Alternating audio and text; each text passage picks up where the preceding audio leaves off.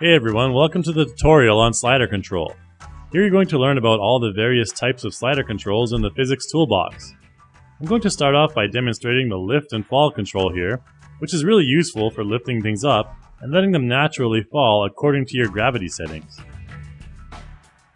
I have this weight bench here, and as you can see it's in two separate pieces. I can move the weight bar up and down separately from the bench. I'll go ahead and add in my lift and fall control first. Right away, I'll go and select my bar as the target of my lift and fall control by going into the advanced panel and using the select function.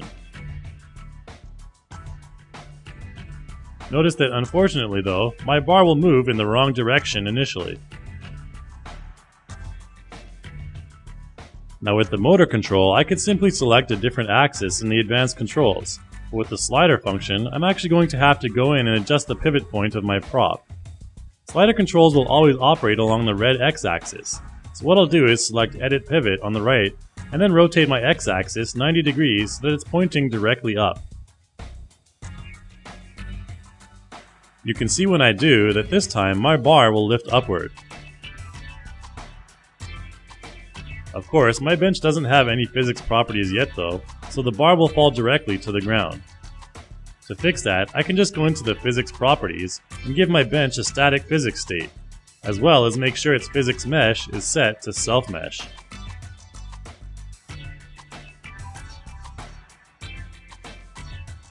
Now when I try the lift, you'll see my bar jerk around a bit because I still need to set the bar's mesh to self mesh as well. Well, you'll notice that although I do that, it will still jerk around, this time even a little worse. There are a couple of things you can do in this situation. You can fine-tune the physics properties of each prop to improve the result.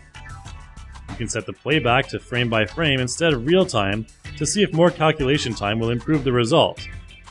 Or you can use dummy props, which is what I'm going to do here. I've taken off the physics properties for the bench now in order to avoid interfering with my dummies. And what I'm doing is creating two flat platforms that will offer better support for my falling bar. I'm adjusting the physics props for the first one here, making sure it's static. Then I can just duplicate it to the other side, and make sure that both are at the correct height. Once I've gotten them repositioned and sized appropriately, I'll make sure that I'm in frame-by-frame playback mode to get the best result, and then try lifting my bar once again. You'll see that it will rise and fall without jittering this time. Finally, I need to make sure to set my platforms as dummies, and then press Ctrl D to hide them. This will be the final result here. Okay, the slider control itself is pretty simple. I have this scene with a train and some tracks set up to demonstrate. Notice again that the train's local red axis is facing the direction in which I want it to go. I'll quickly drag in my slider control here first, and I can Ctrl D again to make my dummy disappear and concentrate on my control panel instead. Now, because my train is made up of a few sub-props, I'll select it as a target from the Content Manager, ensuring that the entire thing is selected instead of part of the whole. When I test it out, you can see the train inch slowly along as I press the action button. Let's boost up the speed a bit now, and now you'll be able to see it move along a bit faster. I can press either directional arrow to make the train move in a different direction. If I go into the advanced panel once again, I can change the speed more dramatically by adjusting the multiply speed slider.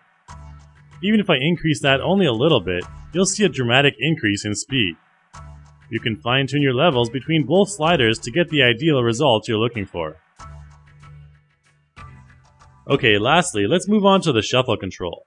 This control basically acts like your slider control, except it's automated to move back and forth at customized intervals. In this setup here, I have a tube set to a static physics state with a self-mesh. It's semi-transparent so you can see the dynamic spheres inside. Below the tube is a simple platform that is set to regulate how the spheres fall out of the tube. What I want to do now is add in my shuttle control. When I play back, you'll see the balls will simply fall through the platform as there are no physics values attached to it yet. When I go into my advanced settings for my shuttle and select the platform, however, This will automatically assign it physics, and it will now hold the balls up.